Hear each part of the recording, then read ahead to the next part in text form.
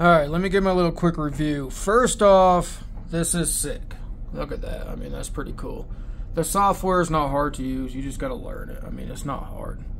But I want you guys to notice one thing.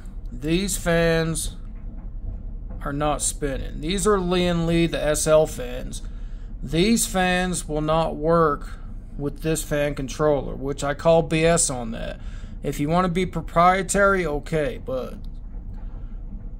your name brand should work on the controller no matter what. So that's something I have to figure out. Second, this is my case, so be careful what you're putting this in, because I wanted to take advantage of the clean look where it goes up and it folds up nice there.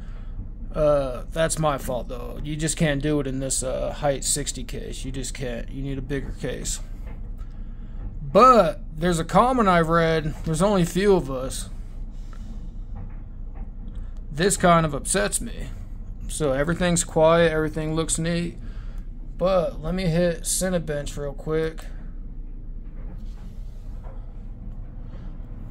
and listen to this.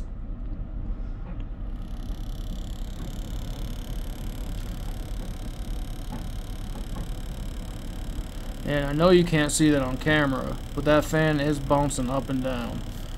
It's this fan right here. I don't mind touching it because it's already past the warranty as far as where I bought it. But yeah, thank you, Lian Li. Not only do your fans not work with the controller, you send me a bum TL fan, which I spend more for. But it's at 75 degrees on the Cinebench. That is good. It is keeping it cool still, but that's disappointing.